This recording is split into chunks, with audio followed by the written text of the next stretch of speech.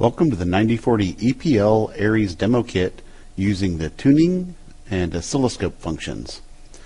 At the end of the session, you should be able to set up the tuner and oscilloscope, define a move profile, select the correct parameters to graph, define your sampling rates, and adjust the PID values to minimize following error. In this session, we're going to look at how to tune the drives without going back to the configuration. Once the configuration wizard's been run, you don't want to go back there to tune your drives. Instead, we're going to use the Servo Tuner under Tools, which is also going to open up the oscilloscope from the Scopes section. First, I'm going to connect to my drive. I'm going to bring this up. You can see that this looks very similar to what we saw when we did the configuration in the wizard. Give us some more room here so we can see our oscilloscope.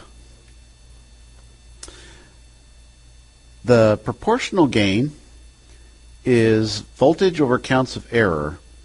The default of 24414 when you first start up a processor is roughly equivalent to 10 volts for 4,096 counts of error, or 4,096 counts. The integral gain is voltage over seconds over counts.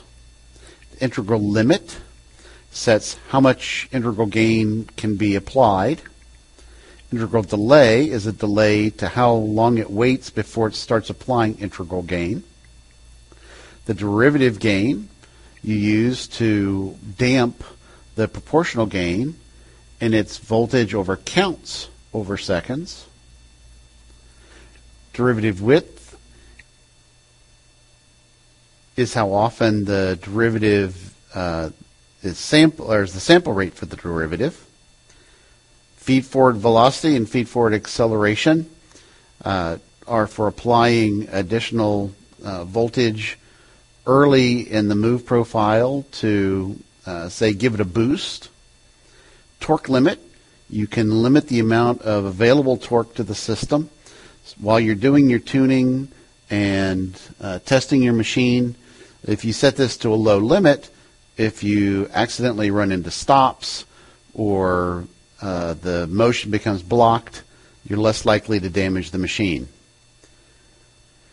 Okay, to use the oscilloscope, we're going to set up the scope to use the secondary set point, not the encoder positions. From our discussions on other sessions, we know that the actual movement is coming from the secondary set point. So we're going to go to an axis parameter, and it's going to be a position parameter, and it's going to be the secondary set point. Secondary set point is the value that is your commanded motion plus your jog offsets, any other gearing, camming, the backlash, all of those things get added up into your secondary set point. So we're going to watch the secondary set point, and we're going to start out watching 2,000 units per division. So let's set it to 2,000 units per division. Channel 2, we're going to map the secondary set point against the actual position. So again, we're going to need an axis parameter, and this time we're going to look at actual position. Our third channel, we're going to show the following error. So let's go back to our axis parameters, and we're going to find our following error. And we're not going to use channel 4, so we'll leave 4 unchecked here. Now, in order to generate our move that we're going to use for our test, we need to go under Motion. And there may be some code in here already. If there is, just go ahead and remove that. And we're going to put in the following motion profile. We're going to do a res X to reset our position. We're going to set acceleration to a relatively high value and deceleration. Stop. We need to give it a velocity. And then we're going to tell it to do a move. So I'm going to tell it to do an absolute move for my x-axis to position 1. I want it to dwell for 1/10 of a second.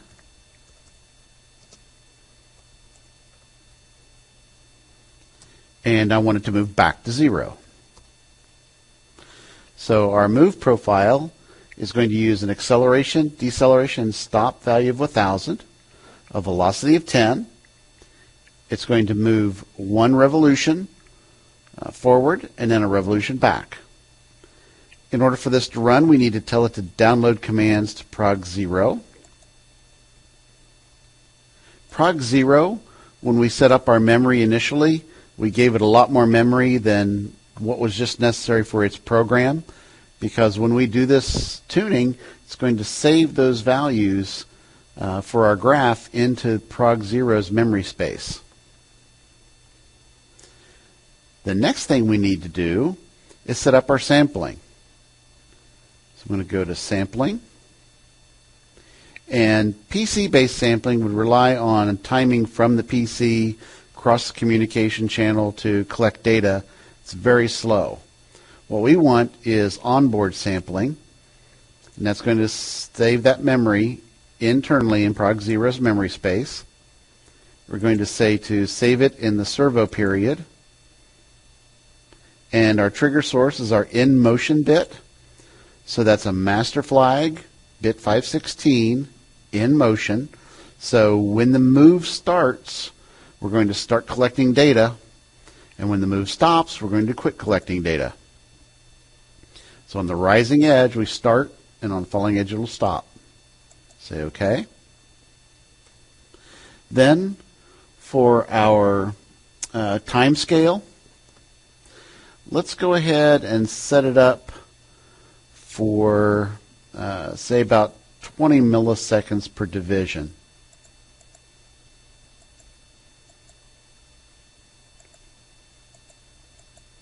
You can see I've got some old data in my system, so we'll go to 20 milliseconds.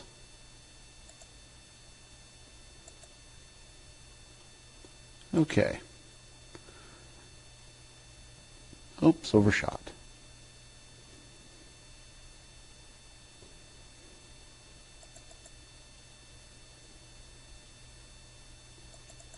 Unfortunately, it's got some buffered up here. Let me back up a little.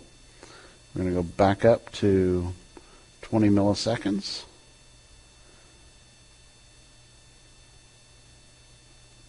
Hopefully I didn't get carried away on the clicker.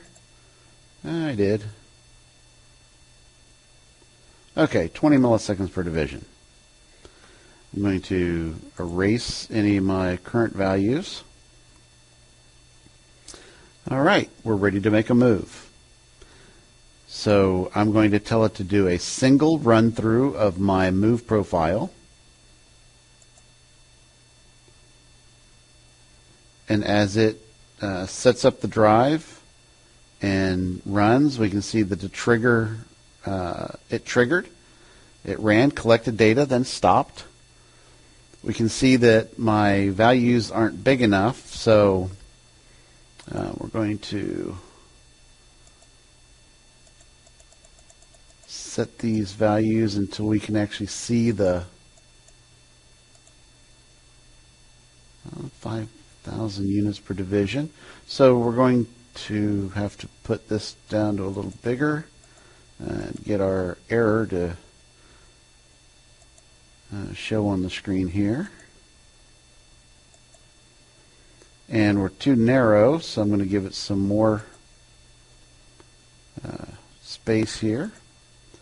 So that looks like it'll probably all fit. Let me see if I can make it a little bigger here. I'm going to run a single test again.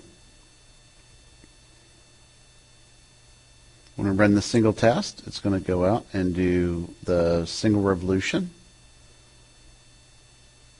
Okay, a little narrow, so we'll go back to 50 milliseconds per division, and let's kick it up a spot. Okay, you can see from the profile that I'm using a pure S-curve configuration in my master, so I don't have any sharp instant turns anywhere. I've got that nice smooth S-curve motion profile. We have 20 units per division, so that'd be 20 units of error per division. So you can see I've got 5 divisions of error approximately during my move profile here. And we can see that as it changes directions, I'm getting about the same in both directions. So that's a fairly significant amount of error in this. So I'm going to apply a fairly significant amount of change to my proportional gain. I'm going to take my proportional gain and I'm going to about double it, and I'm going to double the derivative as well. So I'm going to take this up to 5, and I'm going to take this up to 3. And then I'm going to run my single again, and we'll see how our following error works. Remember, I was at 5, so it's still around 5. It's started to flatten out. We'll give it another good bump here. Let's bump it up to 0.007, and I'm going to need to add some more derivative. Let's see. Let's give it a single run.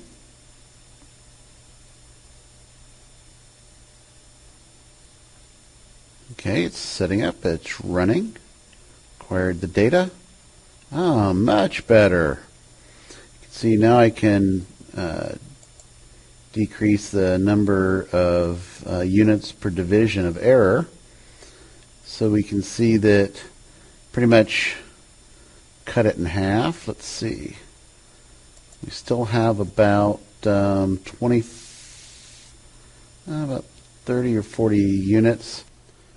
For this motor and drive combination and the amount of inertia the little wheel has, this is a pretty good tune. We don't need to use the integral. If we had a motion profile that had a long dwell at some position and it wasn't reaching that position, we could add integral to help move it into position. As it stays out of position longer, it's that time component, it'll help push it into position.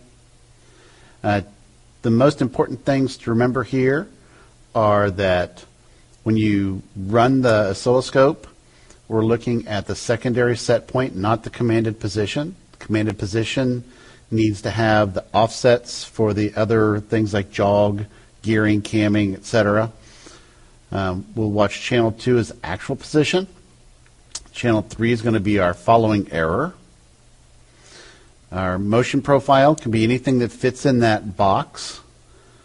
Sampling needs to be onboard sampling at the servo period or at a very short interval in the servo period or a short interval. The data that it stores is stored in prog 0. That's why we gave prog 0 so much additional space.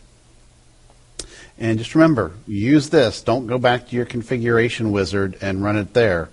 If you run it there, you can download things you don't want to down to memory. So use the tools that we have, and that's it for this session.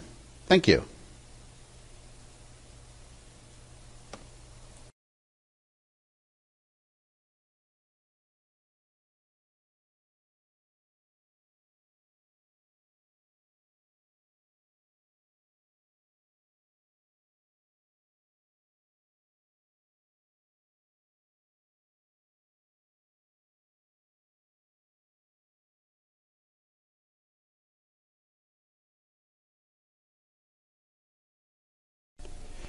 Key points to remember from the tuning and oscilloscope session are to define enough memory for prog 0 to hold the data samples for the tuner. You want to graph your secondary set point, not commanded position, against actual position. The third component of your graph is following error, which is what you're trying to eliminate. And do not go back into the configuration wizard to tune drives, as can lead to incorrect data being downloaded to the controller. Thank you, and I hope this session has been of use.